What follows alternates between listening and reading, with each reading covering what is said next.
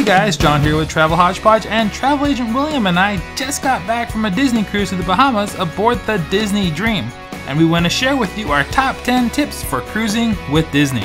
Part 1.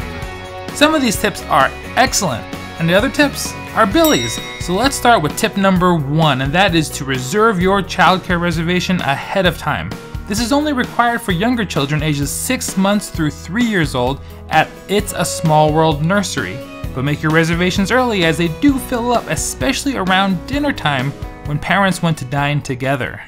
Which leads us into tip number 2. After dropping off your kids, you can use one of many adult-only sections of the boat.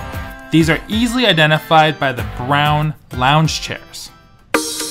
Tip number 3. Rent your cabanas on Castaway Cay as soon as you can. These cabanas are an extremely hot commodity and sell out very fast. Tip number 4. Check your bathroom and closet for stowaways. Yeah, I get it. This sounds crazy until it's not. And finally, tip number 5, my favorite tip. Included with your fare is 24-hour room service. There are a few items that list an extra cost, but most items are included.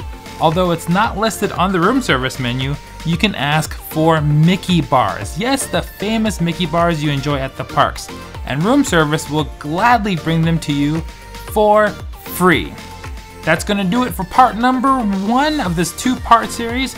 And as you already know, William and I are independent agents at Magical Moments Vacations, and a huge thank you to them for sponsoring this video.